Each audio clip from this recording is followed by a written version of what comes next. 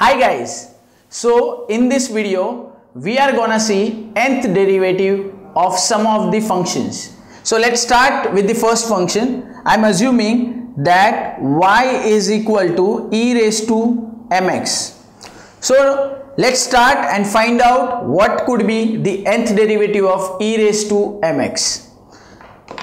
Now to find out yn, that is nth derivative of the given function, we will always start with the first derivative. So my technique will be to first find out the first derivative, then second derivative, third derivative, and then from first three answers we will predict that what could be the nth derivative. So let's start with the first derivative.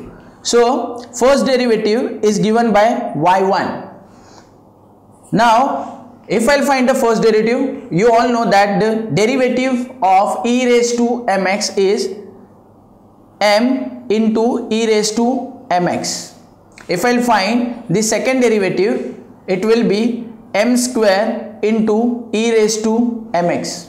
Similarly, if I'll try to find out nth derivative, then let's observe the pattern. So in the first derivative, if you'll observe, then the power of m is 1. In second derivative, the power is 2. So similarly, can I say that in the nth derivative the power will be n? Yes, definitely.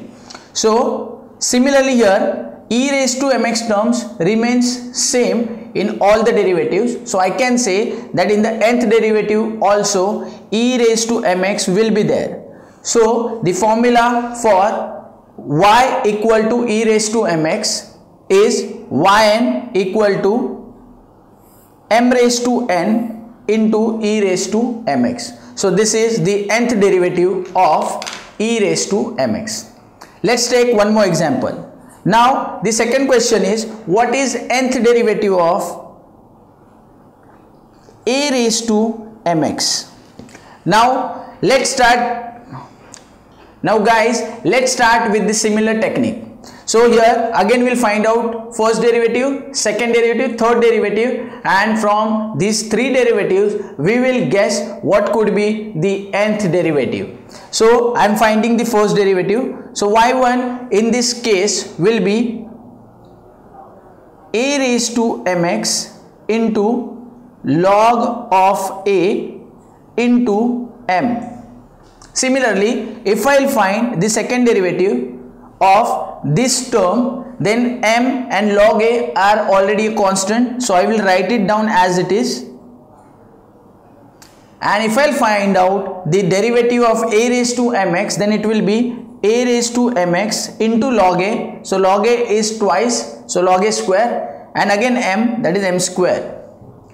Similarly, if I'll find the third, that is y3, so log a square is a constant, we will take it as it is, m square constant, we will take it as it is, and then we'll find out the derivative of a raised to mx. So derivative of a raised to mx is a raised to mx into log a, so this will become cube, and m again, so this will become m cube. So hence the formula is a raised to mx, log a cube, and m cube. So guys, let's predict the nth derivative. So similarly we will get nth derivative as a raised to mx as it is. Why? Because in all the three derivatives we were getting a raised to mx term.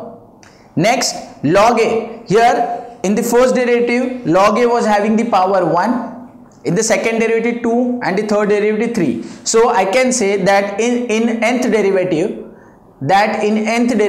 this power will be n. So log a raised to n. Similar for m. So y1, so in y1 m raised to 1, y2 m raised to 2, y3 m raised to 3. So I can definitely say that yn it will be m raised to n, and this becomes the formula for nth derivative of a raised to mx.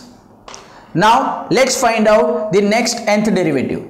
So I am considering a function of trigonometry. So let's say y is sine of ax plus b. Now guys, be careful. If I want to find out nth derivative of this, I will again start with the y1, y2 and y3. So here let's see. Now y1 will be, derivative of this is cos of ax plus b into a. Now let's observe it. If I'll find out y2 from this y1, then 100% for the derivative of cos I will get minus of sine.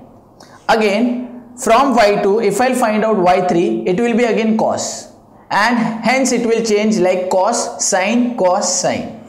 But guys, it will be very difficult to find out yn in that case, because we don't know what is the value of n. So hence, to find out the nth derivative, we will always convert the given function as sine only. So here my job will be to convert this cos into sine, and then I will find out the further derivatives. So here, if I'll convert the cos into sine, then you all know the formula that sine of pi by 2 plus theta is cos theta. So I'll say it is sine of pi by 2 plus theta, that is ax plus b as it is, and a was there. So I have rewritten the y1 in terms of sine. Now let's find out y2 from this y1.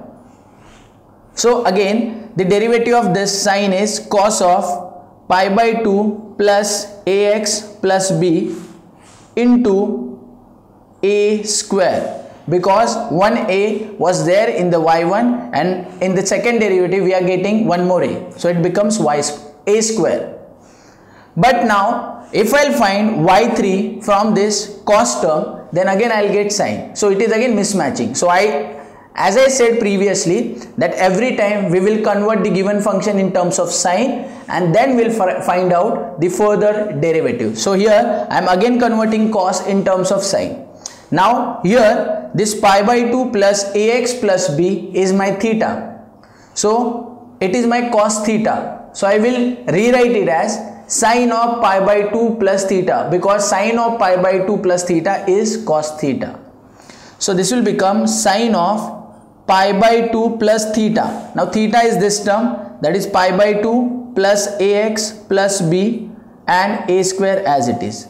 So now guys, here I am getting pi by 2 two times. So I will rewrite this as sine of 2 times pi by 2 plus ax plus b into a square. This is my y2.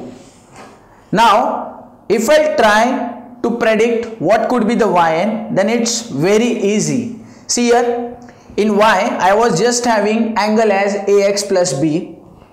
In y1 I got angle as ax plus b plus pi by 2, that is pi by 2 is only once. In y2 I am getting angle as ax plus b and pi by 2 twice. So it means the pi by 2 terms is increasing every time. So can I say when I'll find the nth derivative, I will get pi by 2 n times. So hence this becomes sine of ax plus b plus n pi by 2. Similarly, if you'll observe the constant a, in the first derivative y1 it was just a raised to 1. In y2 it was a square, and similarly in yn we will get a raised to n. And this becomes our formula for the nth derivative of sine of ax plus b.